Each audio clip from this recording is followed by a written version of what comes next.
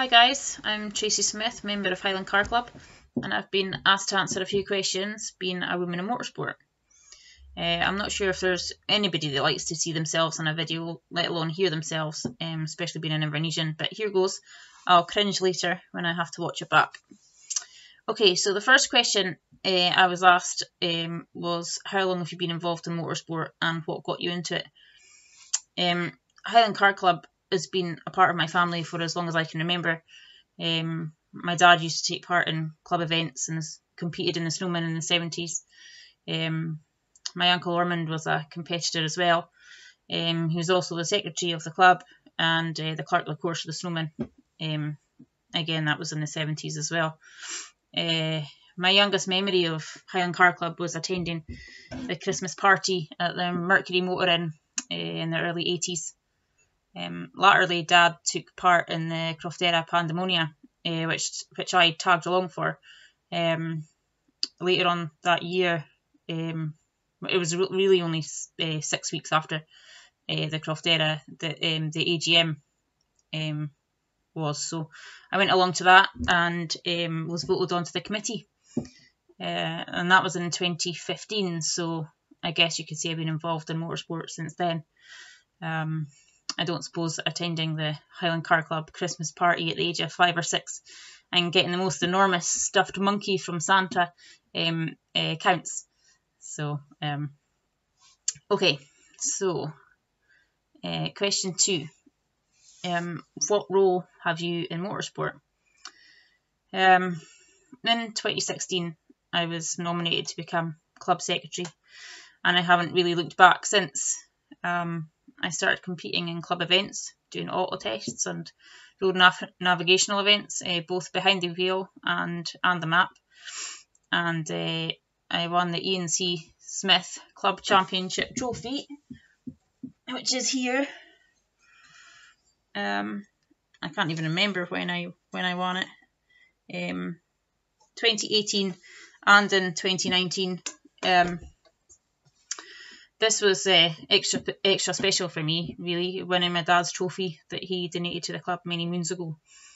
When you join the car club, it's inevitable that you get involved in the Snowman one way or another. Initially, I was involved in the setup of stages as well as marshalling on them. There's also a small team of us that go to other events in the SRC, and we marshal them also. I've also been fortunate to marshal further afield in the Isle of Man and at Rally GB at Wales. I run the odd road rally, but because I'm only a novice navigator myself, I always have to get help with the setting up of the expert navigation. It makes no sense to me, so I need to get someone a bit more cleverer to set the expert navigation. I became the event secretary of the Snowman in 2018, and it's been fantastic. It's been a lot of hard work. It takes over your life really for a few months of the year, but I absolutely love it. I'm privileged that Fiona Monroe, Fiona Moyer and Andy Jardine have put their faith in me to have these responsibilities so early in my motorsport career. Have you any special moments from the Snowman that you would like to share with us? Well, I'm sure when you're competing, there's a lot more special memories made when you're going through the woods at speed in the rally, and not really up to your eyeballs in paperwork. But as I said before, I love it. And at the end of the rally, when you're sitting back absolutely exhausted and reflecting on what's just happened, there's a massive sense of achievement to be part of something that is just truly great. The team is fantastic to work with, and there's years and years of knowledge there. And although I don't really have a specific special moment, just being part of it is special for me. If you could sit in the passenger seat and do a Snowman rally with anyone, who would it be? I would do the Snowman rally with my dad, if I could. He last competed in the Snowman in the 70s in a Hillman Imp. He still has an Imp, but it's not quite rally prepared to compete these days.